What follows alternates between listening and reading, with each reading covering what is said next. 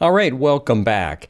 This is another video on waveform featuring waveform 11, and I have been learning a feature which is a MIDI effect similar to the Arpeggiator, but this is for generating chords called the Chord Companion. So I'm going to show you the setup and then I'll walk through the user interface.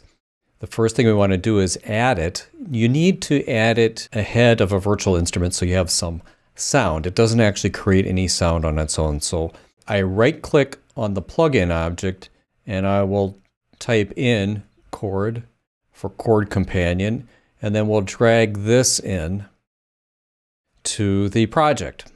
I'm putting it on the first channel, and as you see here, the routing as it goes from here. Now on this track, you'll also need a MIDI controller, though you could play this thing with your mouse, but it's probably better if you have a MIDI controller, either in a keyboard format. In this case, I'm using a 16-pad drum pad setup, which is the PreSonus Atom. The idea of this is that it holds all the harmonization for chords in all the keys and all of the scales so that you can play them from a single note, and you can kind of set this up flexibly so you can make a kind of a pad layout of chords that you can play. Now when you click on any of these dots, which represents all the possible chords that it can do, then you hear the chord. You hear the chord assuming you have an instrument set up. I have the retro mod set up, and our sound is this one here. So this is a C chord, C sharp, D. The ones that are lit up are the ones that are in the scale. And you set the scale using these series of buttons over here on the right. So if I wanted a D scale, when I click that, you'll see all of the lighted dots are the ones that work in the key of D. The root being here, and then you've got your other major chords here, which would be your 4 and 5, and then the minor chords. So these would be all of the chords you'd use in a normal song. So what we do is we take these and then drag them to the pads so that we can play them. Before that will work though, I will need to make sure that the mapping for the pads is right. And you do that with this button down here. You can see we've got on the bottom of the screen here up to 4 pages of these, A through D. And this essentially enters the MIDI learn mode. So we're going to start at the top pad here. And in MIDI learn mode, I'm going to press the first button on the controller, which assigns it, and then you can see that the highlight moves to the second button. Now, I would label these buttons as they're on the pad from the lower left corner going up. But the way this assignment works is it goes top down and left to right. So I just press each one in order.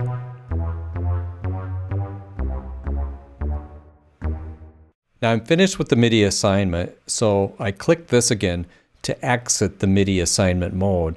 Now you'll notice for some reason whenever you finish that it flips to page B, so flip back to page A, which is where we started. Now we can test the MIDI mapping, and you can see that all of my pads now, when I press them, they light up correctly. Now I'm going to show you pulling in one of these chords. So I'll take this C chord and drop it on this pad here. So now when I play this, I get that chord. In addition, within the chord, it's in the root version of it where the root note is at the lowest. You can also do the 3 different inversions of this triad. So if I click here,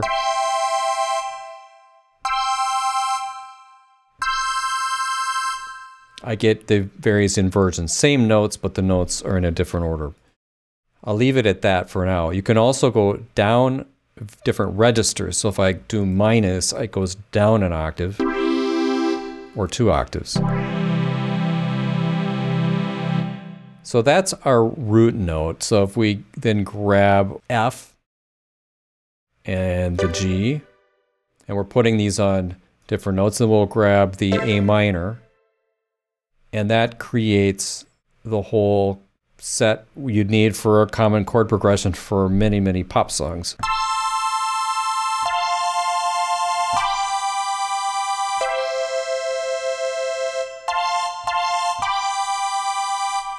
Now, one trick with this, because it tends to play out at the same register, is if your patch that you're playing into sounds too high, you can pull in the pitch shifter ahead of it. So again, I'll right-click on the plugin object, type in pitch.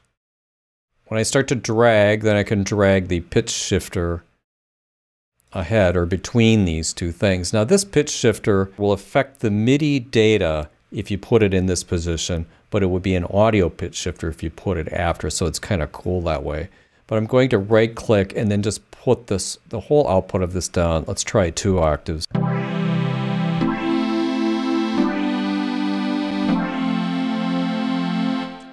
All right, so let's play these.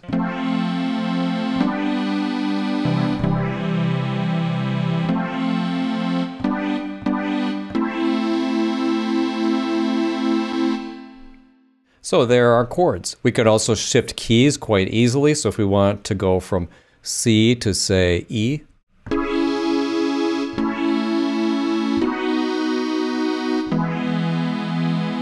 Very easy to do. Back on C, if we want to have some more flavorful chords to use as an alternatives, in my C position to the next pad up, I'm going to drag in this major 6 chord.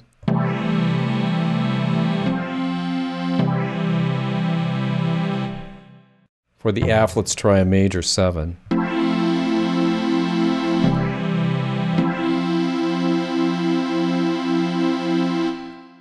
And for the D, so as you go up, you'll get more notes. Like if we put in a minor dominant 9th, we get a lot more notes. So you'll see that's a 5-note chord. Harmonizing right across by skipping every other note on the major scale, which is how harmony works. And if you watch the piano keyboard here, and I change this inversion to 1,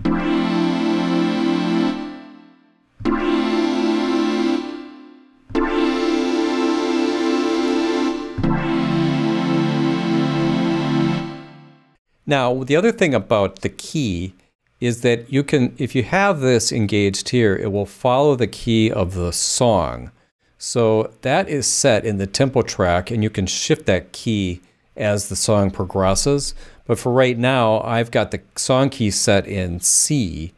And so once you start playback, once the cursor passes the beginning of the song, it will shift the key. So I'm going to switch this to E flat and then rewind the song. If we hit follow host key, you'll see that now my whole thing is shifted to E flat. Now this is one of the things about Chord Companion, is it doesn't show anything as flat.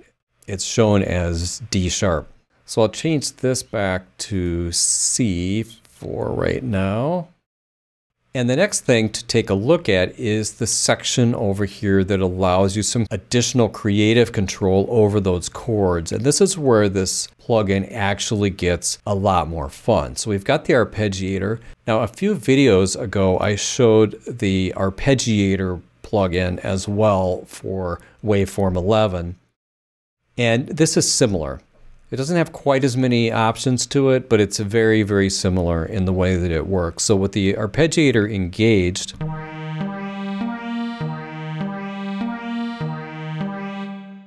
we can choose the number of octaves to arpeggiate.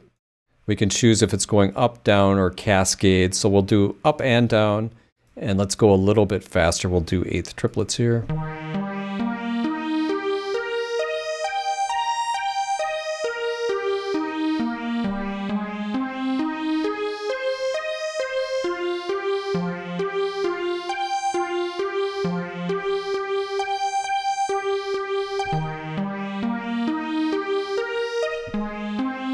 How about all up?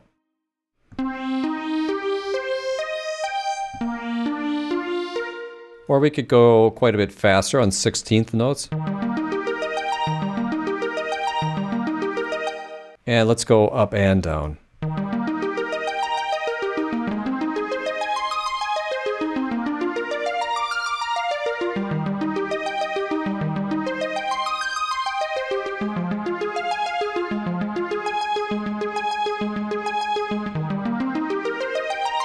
Another thing I wanted to point out is in the chord options, instead of having only the strict harmonization of all the chords, you also have the option to pull in the suspensions as well as power chords. Power chords being two-note chords with just the root and the fifth.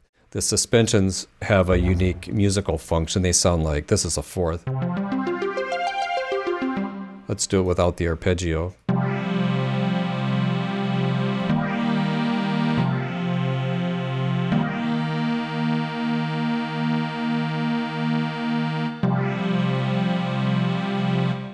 Now we also have a repeat section. We can choose different repeat patterns. So I'll go and choose on beat.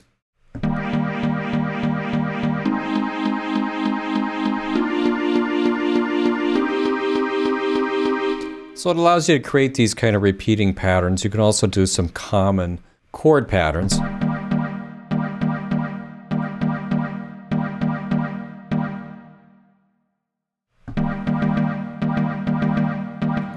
Or more aggressive and weirder things.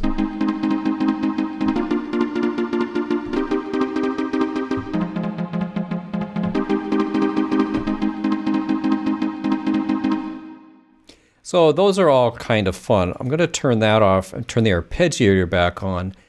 And then I'm going to switch to a piano sound. For this, I'll just load up, I think I'll load up Easy Keys.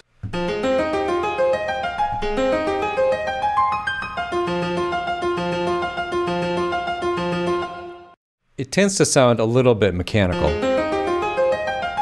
So this random section allows us to randomize the links, add a little swing, random positions, and randomize the velocity. All of these things were the same things we had in the arpeggiator, so I'm not going to go over all of them. The important thing is that you can choose whether to randomize just the arpeggiator, the repeater section, or both. I'm going to leave it on the arpeggiator, and the most useful one here I found is to randomize the velocities, especially if you're using a velocity sensitive instrument like piano.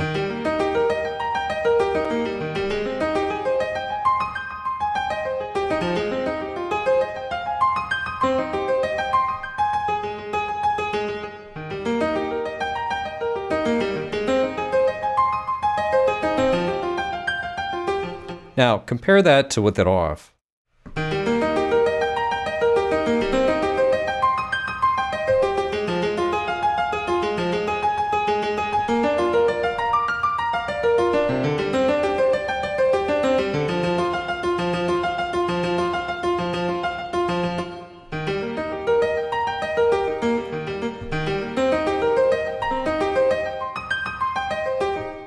Let's try a different pattern, like cascade.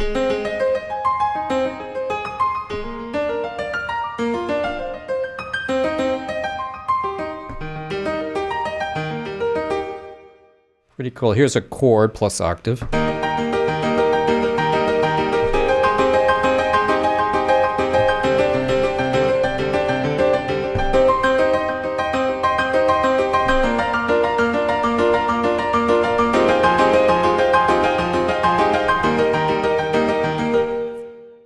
It's really a lot of fun. As you get into it, you wind up getting to where as you work with these values, let's slow it down a little bit, you wind up spending a lot of time and hours. Now, of course, at any point you can hit record and start to capture these things.